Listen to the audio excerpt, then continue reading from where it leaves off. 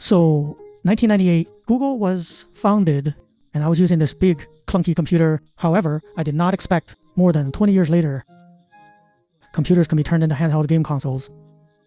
So if you use 1997, can you make a handheld game console computer? Let me challenge you. At that time, the most popular game console was Nintendo's Game Boy.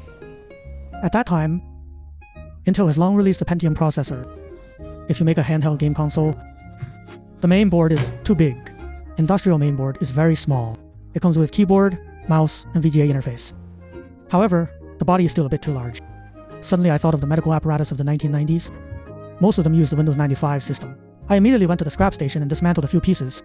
This is the core of a million-level medical apparatus.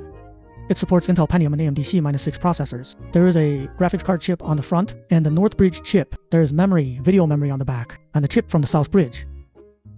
Although it is small, but it's a complete computer, floppy drive, USB, Vega, serial port, parallel port, keyboard, then the hard disk interface, everything is available. This was the ultimate technology in the 90s. The old games used to have a 4:3 ratio. So I found an antique for 8OP LCD mini main board.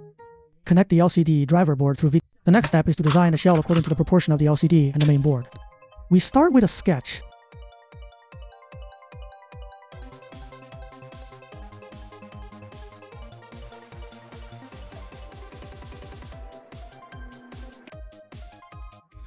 Then perform 3D modeling according to the sketch.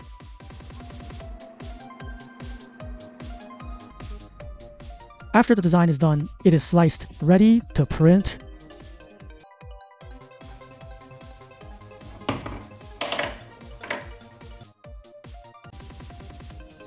Spray paint when printing is complete.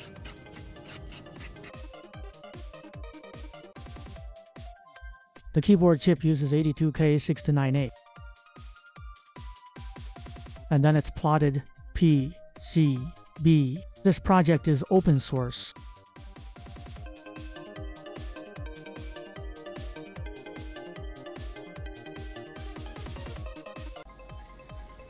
Manual, patch, welding.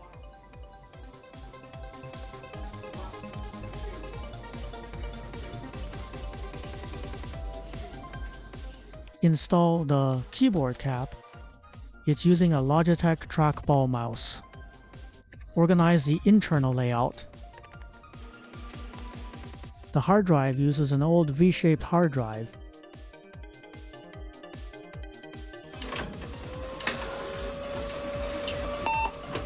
Sand it with acrylic.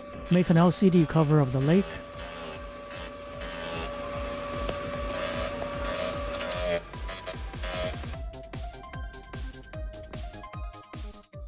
Install a warm battery indicator. Measure the voltage. It can be completed without any problems. And finally close the lid. Put labels on them.